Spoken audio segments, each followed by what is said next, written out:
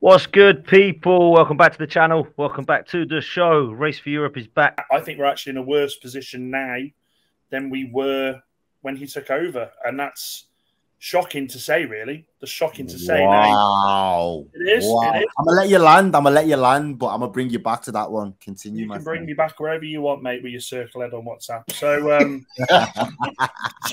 So, no, look. Ten Hag has to take blame. He does. Look, I'm not an idiot. I'm not an idiot. Do I back the guy? Yes, I do still back him, but he has to take some of the blame. He does. There is a lot. I keep saying this word every week on this show. Naivety. Your away form against the big six, even more 7, 8, 9, is woeful. But you still manage to squeeze into top 4. So that tells me that you are dispatching all the teams that Man U should dispatch. If this season, however, you fail to dispatch those teams, you can't then rely on beating the big boys because you've not got it. He showed his true colours right now in X amount of games. I don't know, you'd probably know more than me than the exact number, but in the amount of games he's played away from home against the top teams, he hasn't come out with a W yet. He's held draws, or has he got one? Has he got one? I think he's got the one, mate. I think. Oh, one. He's played us. He played us this time last season at your gaff.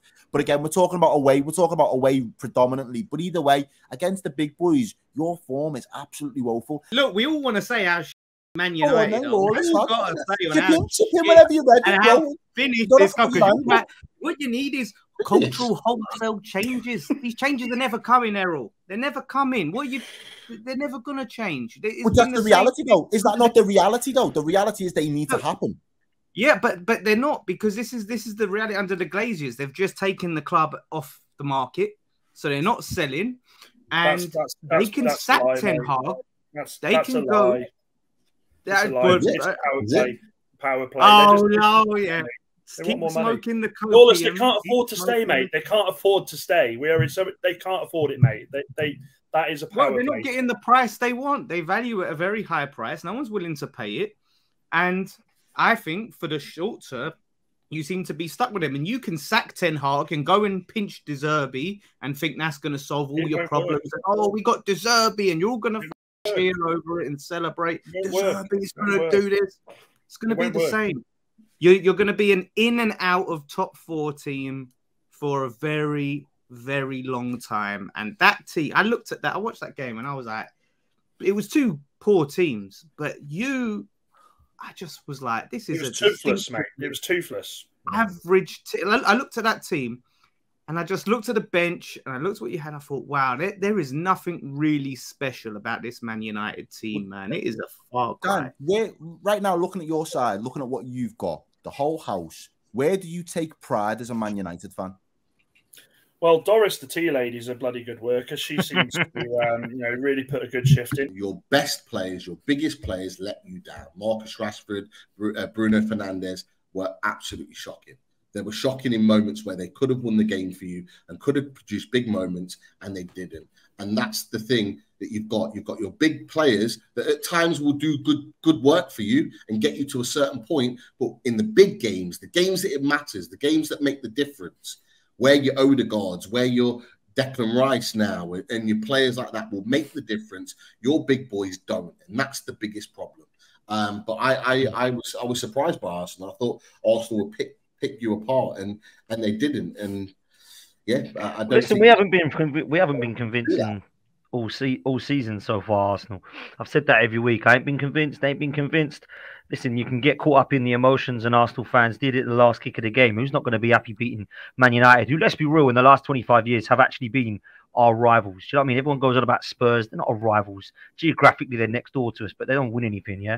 We've gone through the proper games, and Dan, you'll know the Roy Keane and the Vieira times and the Fergie and Wenger times. So fair play, everyone's going to be happy. But I said it at the start, you look at the stature of the clubs and where they are now, and Arsenal fans and Man United fans are laughing at each other. Who had the better season? We got a trophy. You did. Hang on a minute. Aren't we supposed to be Man United and Arsenal here? Winning Carabao Cups is a top say. So for me, of course it is, right? Go on, Errol, quick go on. No, when was the last time it was Man U and Arsenal vying for it top spot? This is my point. This is my point. And this is the thing. You've got the whole build-up for the game was Keane and Vieira in the tunnel. That was 20 years ago, man. Do you know what I mean? Like, it's bizarre for me. Anyway, The game itself, I agree with Pete. I thought we were there for the taking. I think we have been there for the taking most games so far. Haven't been convinced yet. But we turned up with it. Our subs won us the game, in my opinion. That, for me, changed it. I thought Declan Rice was great, even though Lawless thought he'd give a 4 out of 10 performance. I thought he was quality. So I was a big fan of Declan Rice's performance. But apparently, that's only a 4 out of 10. I can't wait for Lawless to give him the 8 out of 10 or the 9 out of 10. I can't wait for those ones because I tell you now, listen, this will be a fantastic performance. He gets extra points for scoring a goal, of course. He gets extra points for scoring, but the overall performance, it was. I mean, he didn't really do much wrong. Maybe it was a 5. He didn't really do much wrong, but he didn't do anything where you can go, oh my god, that was brilliant. It was a lot of sideways, backwards passing. Typically, I've said to you, I've seen him play for us a lot of times. We would never come out of a stadium if he had a game like that and go, oh, Declan Rice today, what a player we've got. So it's obvious that you guys are getting hyped because you've paid a lot of money for him. So you're in that situation where everything's rose-tinted glasses. I got accused for that. What you did there is what I got accused of when Paqueta came on against Spurs last season, right? Remember? And I was like, because I was going, oh, you can see this. And Tobes was saying, oh, you're just getting hyped because of Paqueta. You're just getting hyped, man. And I'm not saying he's a player. I didn't say he's played, but just slow down. Give him the points. I mean, look, scoring a last-minute winner. Tobes was right. What? Tobes was right. You've just done that. What have you done? What have you done? Clip. I'm not saying nothing. Enjoy the last-minute winner, of course, but keep our names out your mouth, Arsenal fans. You're in this unfounded territory where now you've had a good run. You want to just jump on the coattails of these other teams and think, oh, we can now replicate what you've done. And that, I'm not saying that you can't, but the likelihood of that happening You're talking nonsense. I'm not. You're acting like whoa. Wait a minute. So what? Last season undoes the previous season. I'm trying to just put it into context. I'm just trying to listen. You don't even know where the airport is. You're about landing, yeah. What do you mean about airport? Like, mate, me and you are gonna fall out. I know because what I'm saying is you're giving the speech like, oh, listen, you guys, this is unfamiliar territory, and you're trying to emulate. You act as if these other teams haven't had seasons and we ain't had good seasons. It happens. By good seasons, by your standard, is not the same as a good season by a previous Arsenal standard or a previous Man U standard, or even, dare I say, a previous Chelsea or Liverpool standard. It's just not the same ballpark, and that's all I'm trying to reiterate. And instead of you fighting against the tide, just accept it and just allow it and just be like, you know what, where we're at for what we do, we're doing really well, and if we stay on this trajectory, we will be all right this season. We'll finish up in the top half and we could have a strong run within Europe. Everyone here would give you your flowers and say, do you know what, man's talking sense. Because based on what you can see, it'd be hard to argue against it, but you overinflate the issue and put on. Because if this was Newcastle, you'd be talking different. So Newcastle, I wouldn't. Yes, you would. You all rank over Newcastle and Villa. You all do it every week. Oh, because guess what? They've got the Saudi money. Yeah, but they've got more juice than you, so I can expect it to be more. They got more juice. They got money. What's the juice? What's the juice? Money, it's their first season in Europe. You wanted to get rid of your manager the other week, so you know yourself that what you're getting, you might enjoy the heyday now, but it's not sustainable in the same way that Newcastle are looking to implement themselves in the next 5 to 10 years. It's not the same project. It's not on the same level.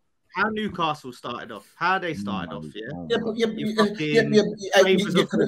Lawless, you can't do that. This ain't even mean to come for you, Pete. Lawless is just like getting a gun and going boom, boom, boom, boom, boom, boom, to everyone. You didn't mean to come for me, Lawless. You didn't mean to come for me, but you did. Okay, so therefore, on the back of that, we finished in the Champions League last season, right? And you never have.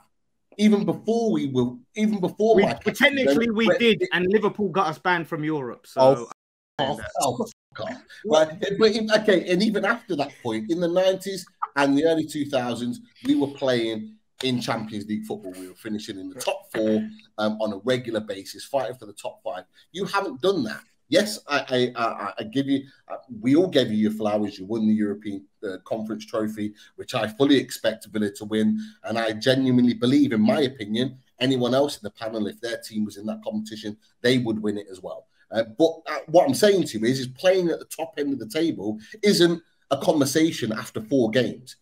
You know what I was like, and you gave me for it last season that I was holding back, and I was like, I'm not sure. I hope we get there, but it's been a long time. Blah blah blah blah blah. But it's secretly inside, I'm thinking we've got a team that's capable of doing it, but I've not seen this team do it. We did it last season, and you've had great seasons before with Declan Rice, and you didn't achieve it. So don't come for Newcastle on the back of that. As Errol said, all I'm saying is, and I'm not even... our project is going way beyond yours.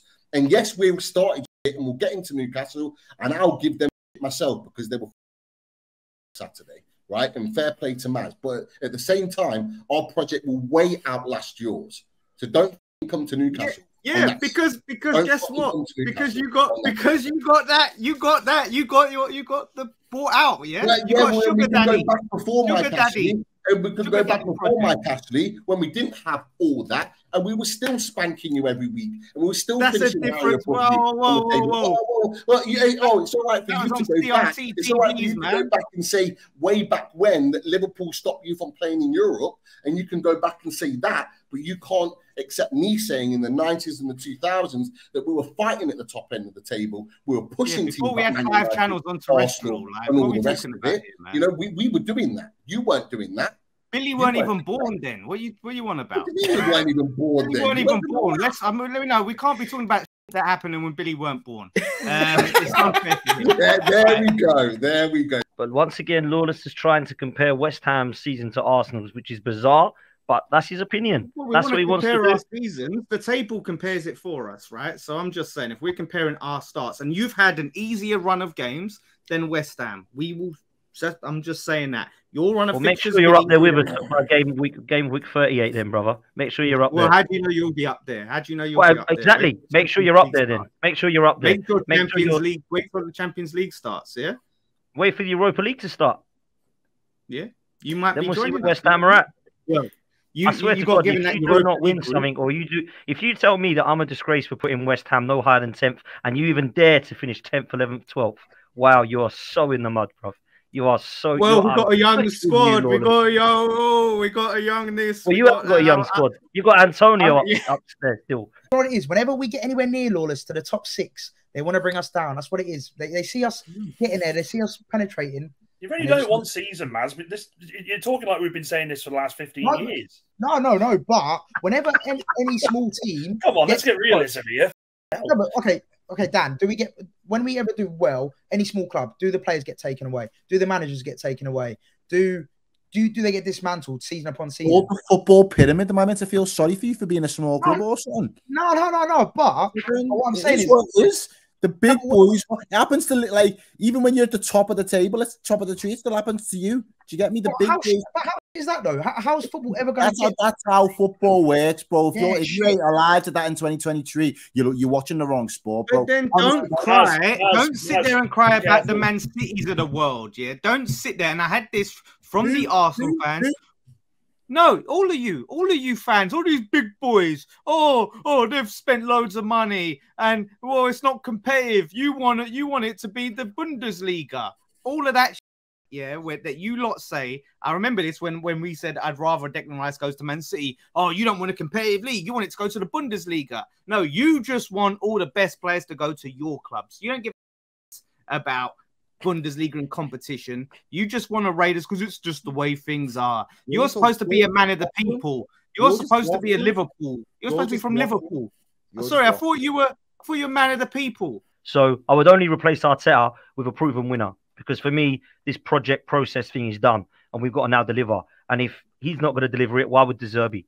For me, it's got to be a proven winner that knows what he's doing and has done it before. So that would be how I'd answer that question. But I'm a big fan of what De Zerbi's doing at Brighton. I think he's been fantastic. I love the style of play. And I think Brighton do deserve credit, you know. I'm Lawless to start crying in a minute because I haven't given West Ham flowers. But I don't think West Ham are run anywhere near as good as Brighton. I don't think they are. I think their ownership is nowhere near as good. I think the manager's nowhere near as good.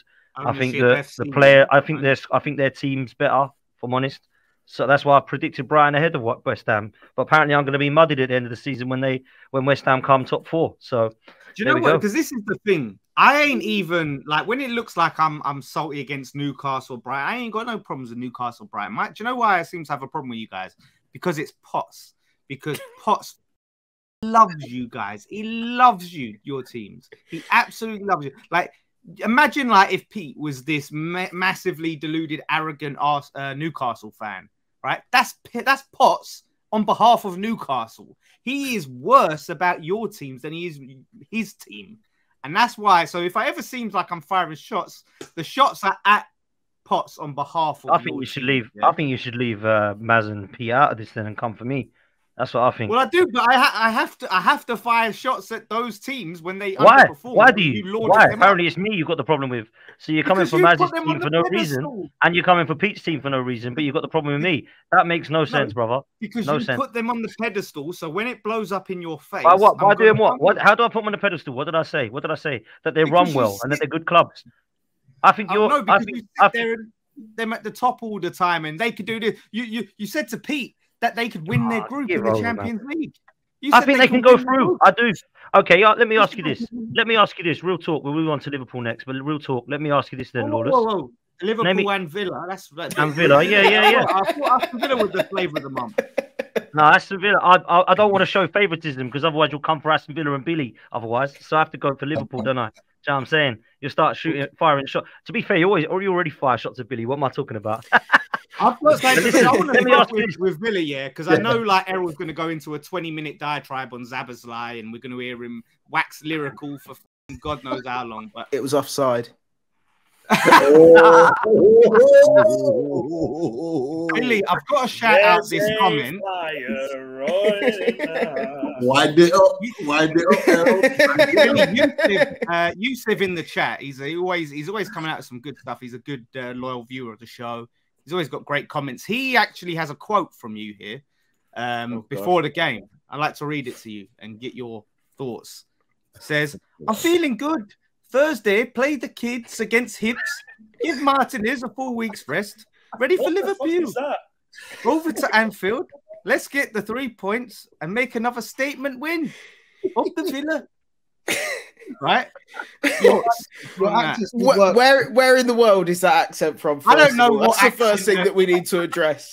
I don't know what accent you've got. It's some sort of Northern Midlands thing that's not quite from me. I don't know what it is. It's really hard to do. Don't bring me into this. Add a bit of Spanish in there as well. Why don't you? I'm out of this one. What have you got to say for yourself? Because I said I did kind of come for you in the group chat and Dan United as one of these people that, you know, you put your chest out there, but you don't want to put it all the way out there. You don't want to get clipped. So you'll sit there and predict your team to finish really high up the table and say, oh, Emery's brilliant and the players we've signed is brilliant. But ahead of every game, a lot of the time, you try and you don't really big yourselves up. You know, you downplayed yourself ahead of Hibs and all of this. And yeah, obviously, I think you thought you'd be doing a lot better than you have done. You need to answer for this, Billy. Yeah. It's not about not wanting to get clipped. I don't mind getting clipped. It's the feeling that I get when it comes back in your face and it's just the worst. And I can't be arsed with it. And do I think that Villa can finish top 6, top 7? Absolutely, I think we can. Are we showing it at the minute? No, I don't. But going to Anfield against Liverpool's a hard place to go, and going to St James's Park against Newcastle, first game of the season, is a hard place to go. You know, we've lost 2 games this season. I was feeling good again against in the run up to Liverpool. You know, four wins on the spin. After beating Hibs, exactly. Four comfortable wins on the spin. I was feeling slightly confident, and you know, if that goal doesn't happen, offside goal doesn't happen 2 minutes into the game, it could have been a slightly different game. I think our game plan going into it would have been to hold on to the ball, calm the crowd down first 10, 15 minutes. Don't let anything big happen. Obviously, that went out the window 2 minutes in. And yeah, the rest is history. You have you got any flowers left? You've been giving out all these flowers, haven't you? Got any left for West Ham in your little box of flowers? I mean, listen, I did give you some flowers earlier. I said big up West Ham for their start, along with Brighton. But you know, you don't like to listen to the things that don't fit your agendas, my friend. So if you're going to everything you say is all like with a nudge and a wink, yeah, all backhanded, sarcastic. I want genuine flowers, roses, daffodils, tulips, petunias, whatever you like. Give me some real flowers for my team, because you sit here and say, oh, it's 4 games, right? So what? So we just go around each time. Oh, well, what happened with the Newcastle game? It's 4 games. All right, let's move on to the Man United game. Oh, it's 4 games. Like, we could just go round for every day and go, oh, it's 4 games. What do you want me to say? We were undefeated. We're in the top 4.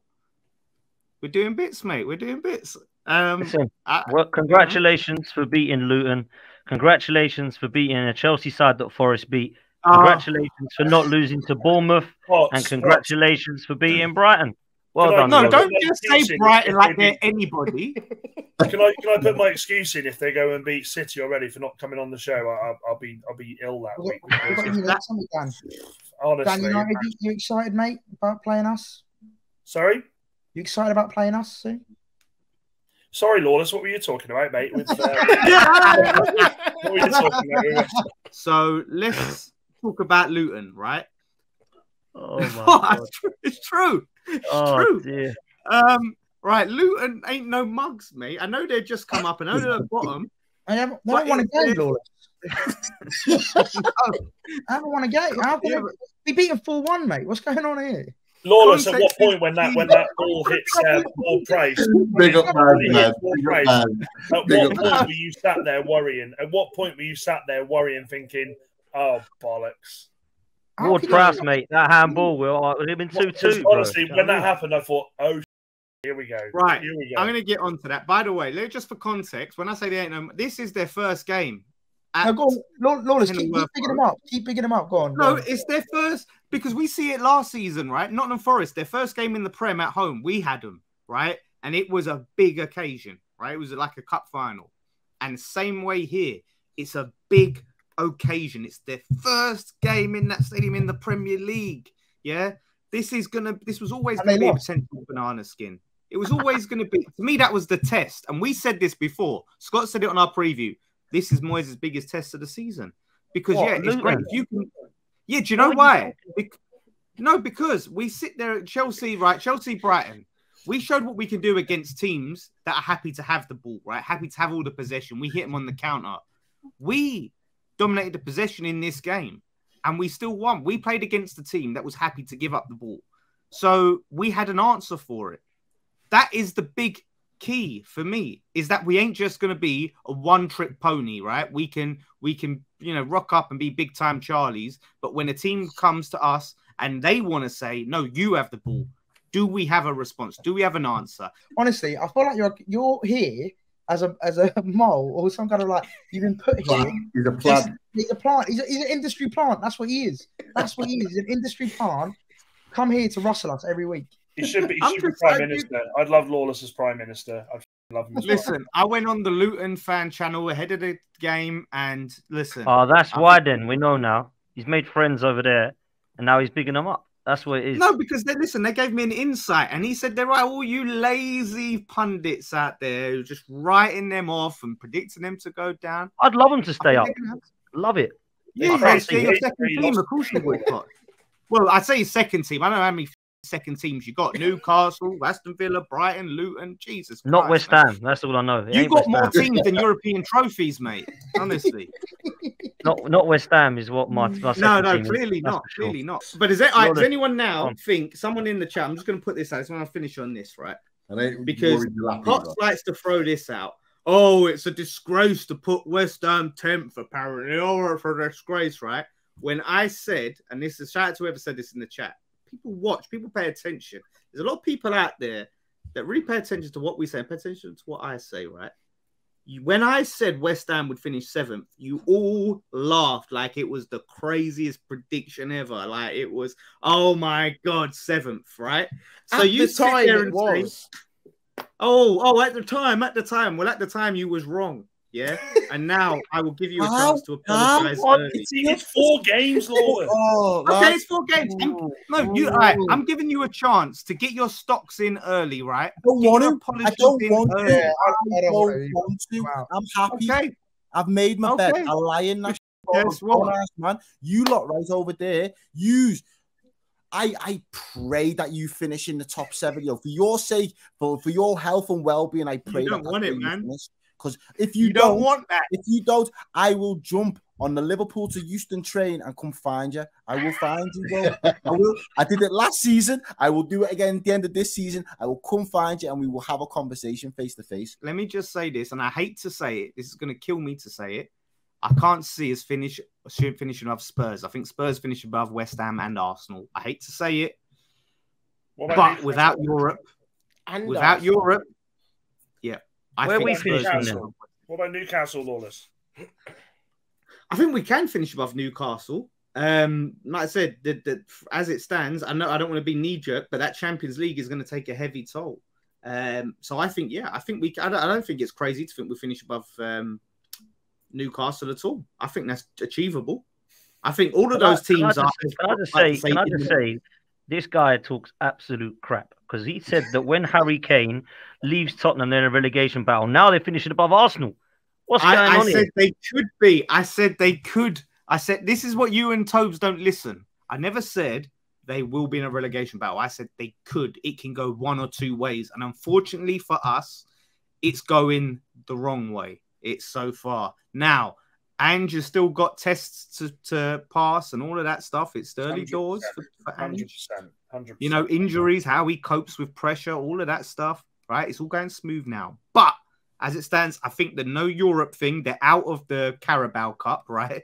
You know, which is Spursy. I think there's a good chance now, playing one game a week up until Christmas, they can rack up a decent amount of points. They're playing good football. Again, it hurts to say. I can say it a little bit more comfortably. You're saying this because Tobes ain't on. If Tobes was on here, you would never be saying this. You would never be shameless enough to say it. Innit? You lads know last season, them two were at it every single week. Now he's off. I tell you what, I'll just pick up Tottenham a bit. I think you'll finish above Arsenal. I reckon Arsenal, you'll probably finish above West Ham. Arsenal be down with us somewhere. I tell you what, I hope they are absolutely in the mud. Honestly, I swear to God, man.